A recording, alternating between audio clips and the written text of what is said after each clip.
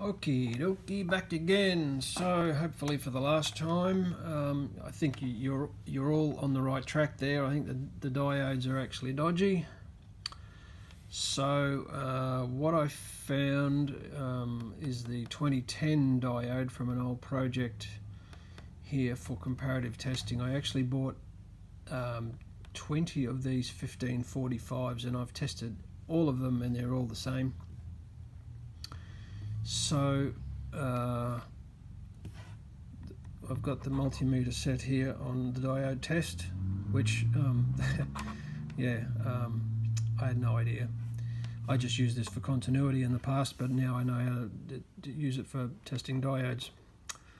But anyway, so looking at the 2010 first, we have a continuity through the middle,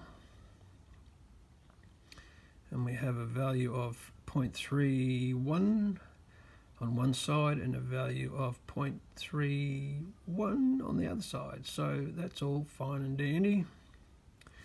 Let's go over to this side. We have continuity through the middle. Oops. There's continuity through the middle. Over one side we have 0.14, which is, I don't think that's right either, but some have been measuring 0.6. But anyway, and the other side is dead as a dodo. Nothing there at all. And they're all the same. Continuity. And nothing.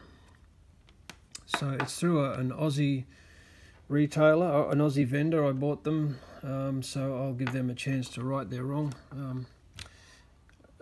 If you're watching this on YouTube, then these videos have been for an RC Groups thread, which I'll post a link to the thread in the description. Trying to get this backup battery system working, but yeah, the luck of the, well, I'm not even Irish, so can't even blame them. Alright, never mind.